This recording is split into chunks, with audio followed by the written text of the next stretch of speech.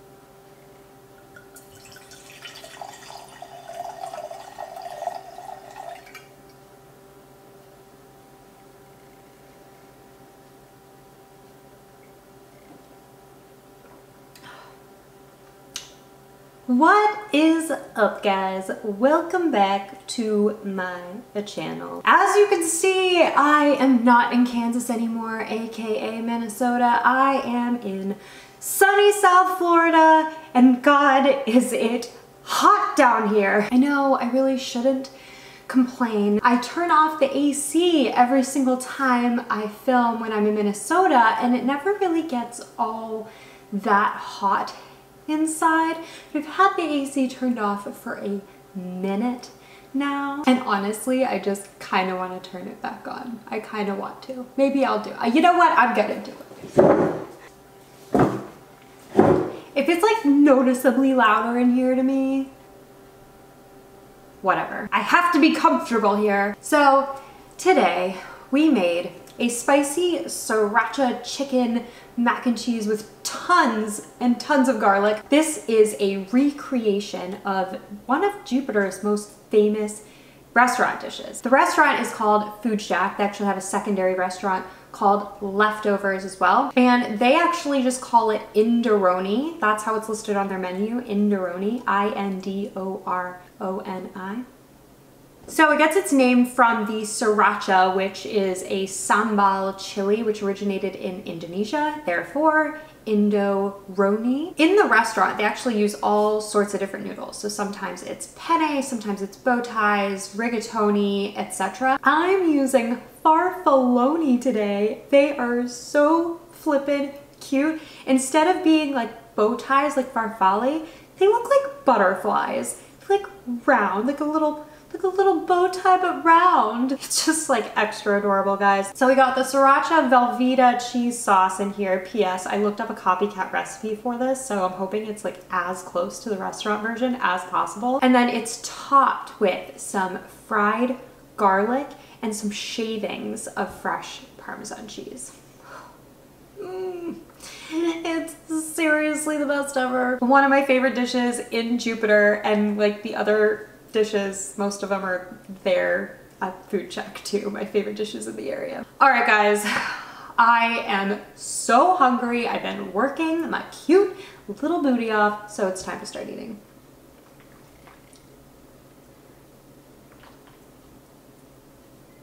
I mean, this pasta is so stinking cute. It smells like exact.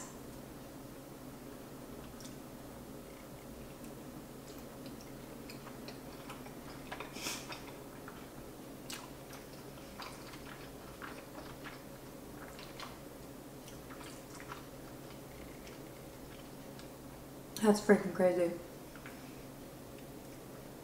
It's so spicy, but like in a tolerable way.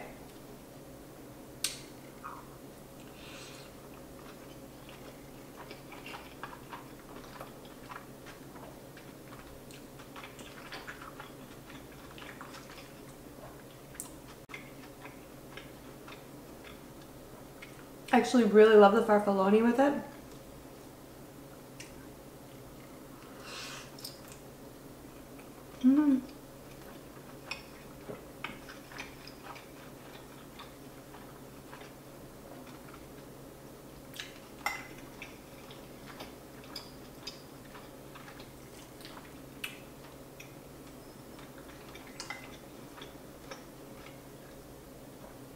I'm getting all the like tingles at the top of my mouth.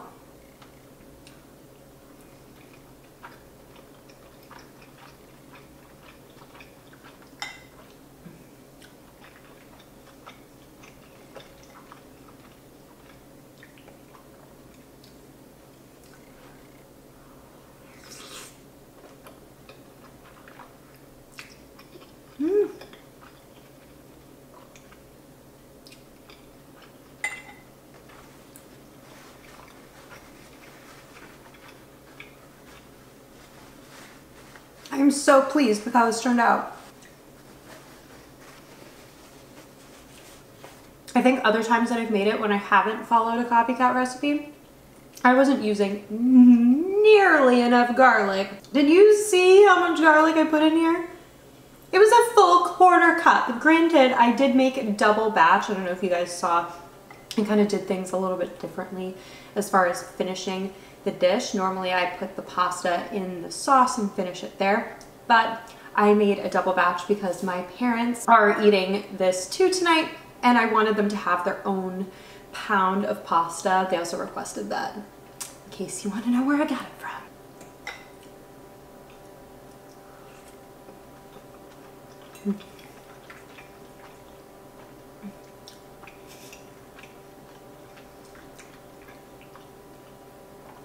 They make theirs super saucy too at the restaurant, so I try to pour on like a lot of sauce. Something that I hadn't done was the chicken stock. Adding in the chicken stock with the chicken really does a nice job of adding a little bit more flavor, but also thinning out the sauce a little bit more so it's not too thick.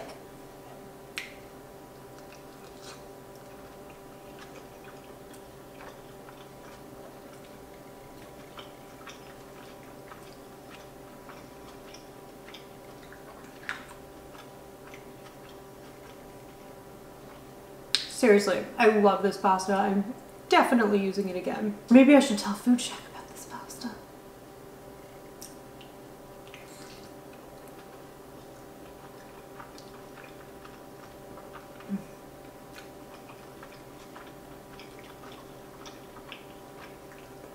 I feel like I haven't gotten to a piece of chicken yet.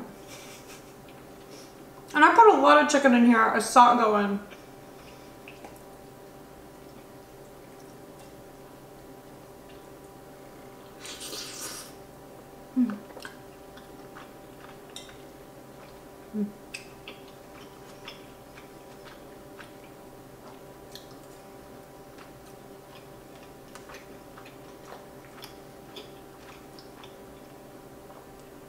I will say, making this in a regular portion and not a double or even half is definitely the way to go. Using the same size pan, I could have gotten the chicken way more brown and the chicken could have been a little bit more evenly cooked had I used either a larger pan, which I did not have one of, or just had less chicken in the pan.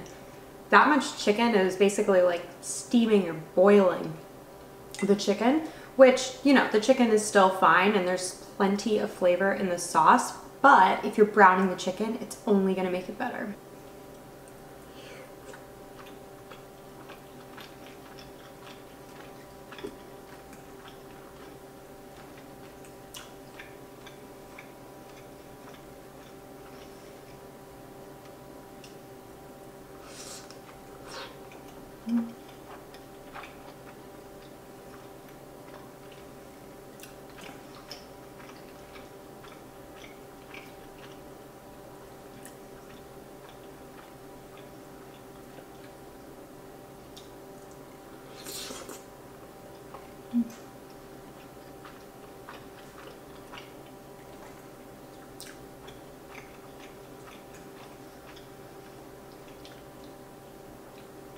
Fun fact, when I first started the Hunger Diaries, like first started, I was doing articles and kind of taking pictures, but I mean, it was an effort.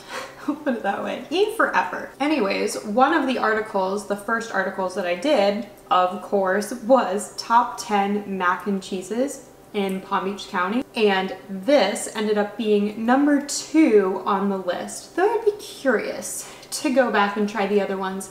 My number one ended up being at a chain restaurant, and it just pains me to say that, it really does, at J. Alexander's. I don't know if you guys have ever been, but that ended up being first because it has such a nice tang. Like, I don't know what they put into it, if it's just like white wine that they're using or something in their sauce, but amazing, amazing tang. So gave it a slight edge on Indoroni, which is definitely a little bit richer. The tang definitely lets you eat more of it.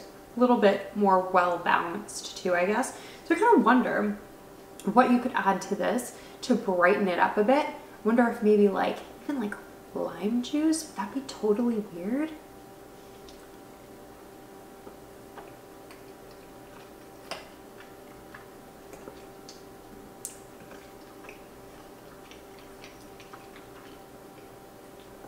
Even white wine in this would be good. Look how cheesy. I don't know if you can see that, but it's dripping. There's a reason they call it food porn, you know. There's just too many crossovers.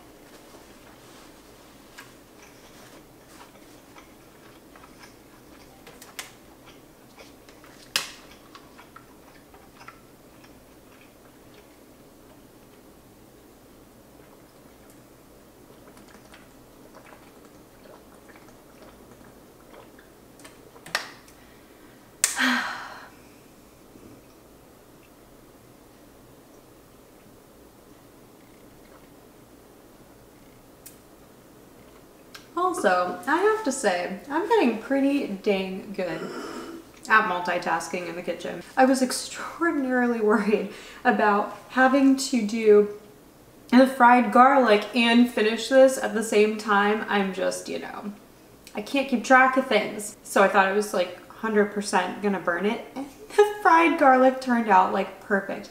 I have to give some credit to the gas range that my parents have. God, I just like wish so badly that I had a gas range. The heat is just so much more controllable.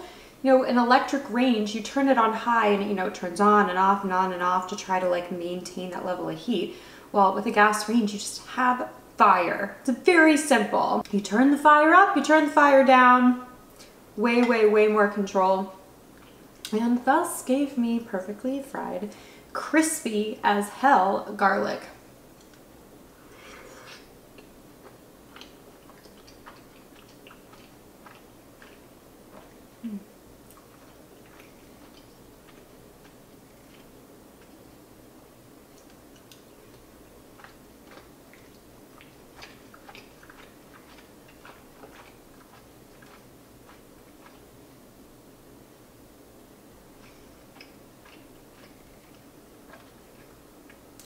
Are there any butterfly quotes? Come my lady, come my lady, you my butterfly, sugar baby. Come my lady, come my pretty lady, you my butterfly, sugar baby.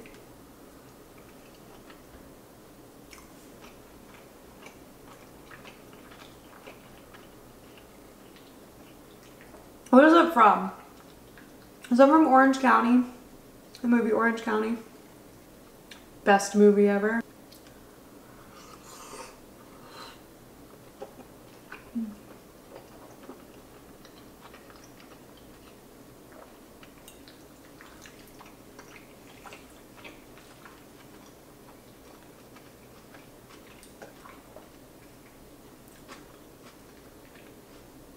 I feel like I always quote that movie and nobody ever knows what the hell I'm talking about.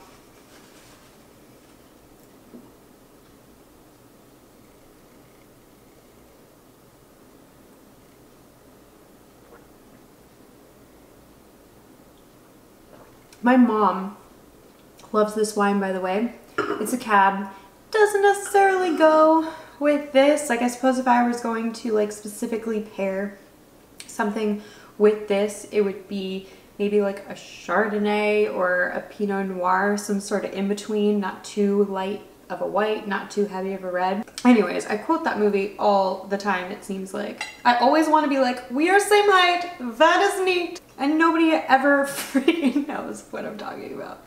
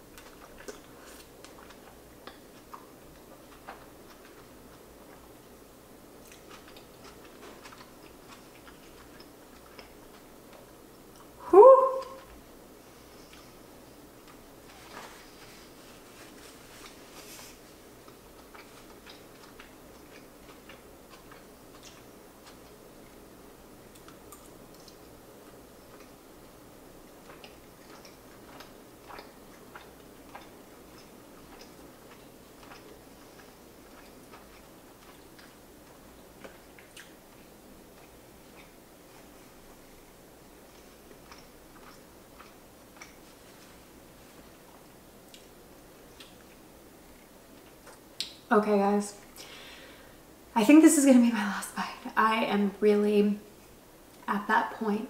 It is so flippin' good though. You really have to make it. You have to make it. It's essential. And P.S. like, you don't have to make the garlic at the same time you finish it like I freaking did. You can make the garlic ahead of time and have it just ready to sprinkle on top when it's done. Really easy, all in all.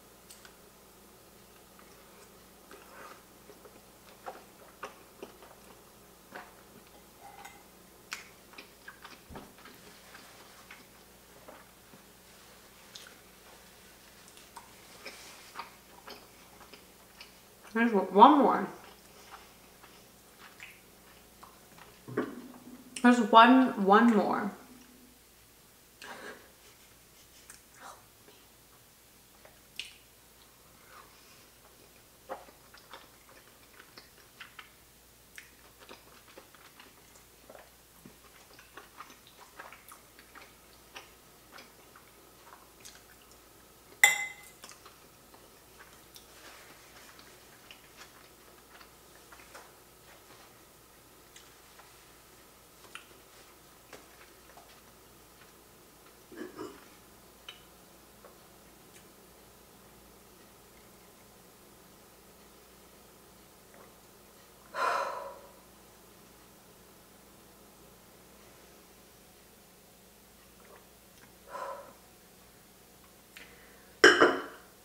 Guys, this was flippin' delicious. It turned out exactly the way that I wanted it to. I guess that happens often enough. I can't recommend Food Shack enough.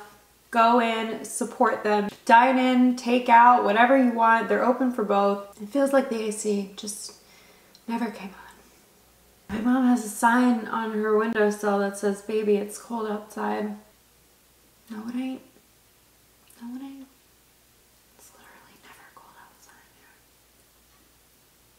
Freaking calls from my mom. Oh, it's cold today. I'm wearing a sweater. I'm like, how cold is it? Oh, it's 62. Not cold. That is actually perfect weather. Still can't put the sign up. I digress, guys. Go support Food Shack. Amazing, amazing, amazing restaurant. Consistently good. Every single time I've gone in, it has tasted the exact same. Their specials are amazing. They have a sweet potato crusted fish. You get to pick the fish, whatever their fresh catches are of the day. They've got a few different salad options, but I always pick the sweet potato crusted over greens. It's got fresh green beans in it, fruit like grapes. Sometimes it's mango, sometimes tomato. It has this like garlicky key lime dressing and some sort of like spicy mayo bit over the top. And guys, it's the only salad that I order for a meal, like period. They've got great desserts. It's just like a vibe and it's like straight up Jupiter. Love, love, love food shack. I will link the recipe that I used, which was posted by the Sun Sentinel, which is a newspaper in South Florida, in the description of the video for you. Thank you guys so much for joining today. I've had so much fun being in Florida and getting to do some kind of different stuff. I know you guys have requested things other than pasta for me to make, but I didn't just post 2 things that weren't pasta. So I feel like that's a reasonable ratio.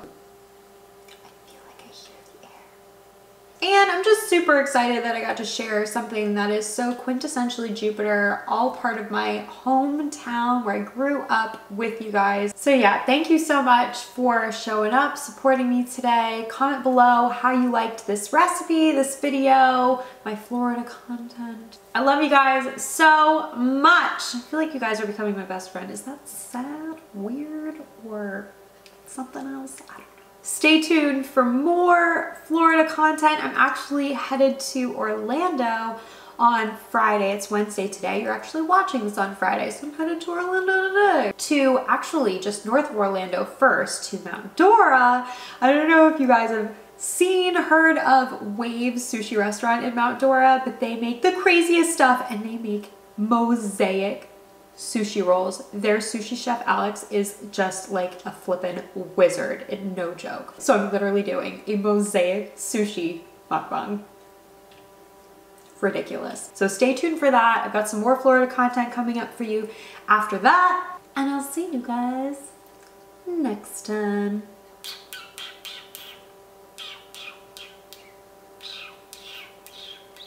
Come my lady, come my lady. Bye guys.